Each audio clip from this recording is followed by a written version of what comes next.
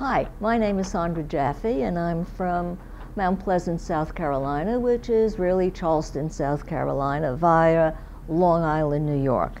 Before we moved to Charleston, my eyes were checked by the fancy New York ophthalmologist who sent me on my way.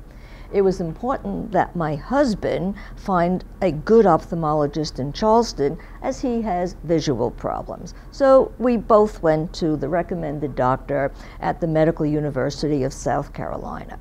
After the initial exam, the doctor asked if he could do a few more tests on me. Sure, not a problem. He then told me that I had Fuchs's dystrophy, a corneal disease mainly in women in their 50s to 60s. Well, I fit that bill. I was scared. Thank goodness for the internet. I think this was the year 2000 or 2001. I joined FF and my number was in the 400s. Before I knew it, there was a symposium in Atlanta. Wow. I met more people who had glare problems, who had difficulty driving at night, who saw marshmallows around traffic lights, who also thought that the newspaper print was gray.